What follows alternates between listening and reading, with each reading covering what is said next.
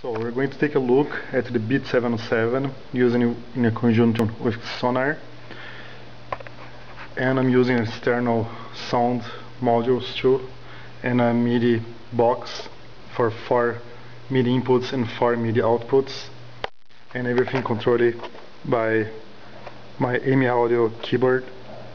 And the hack I have added here, I'm just going to quickly show a bit, just overview. On the next video I'm going to go in deep each of the features of this new hack, but in essence I have added each pattern to each of these keys here. I have set synchronization of the MIDI clock of Beat707 to slave, and my SONAR to send the MIDI sync timing clock. So it's now sending the clock. You can see the LEDs blinking there, sending the clock to the Beat707.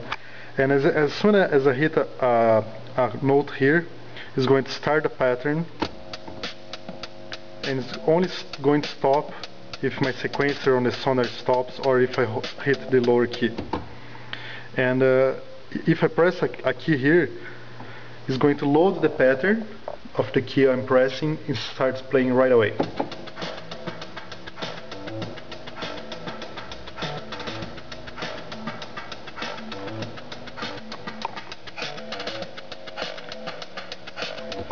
So on my SONAR project, I have added the patterns with the corresponding key on the top and routed the MIDI signal to my external sound device.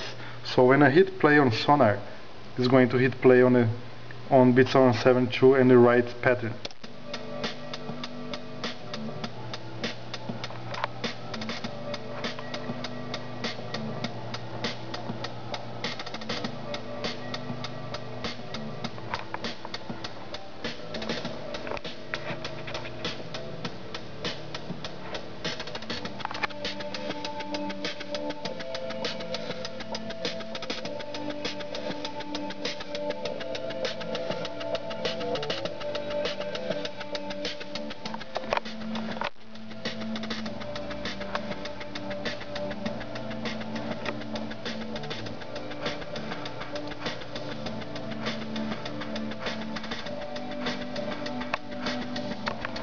And if I hit stop, it's going to stop right away.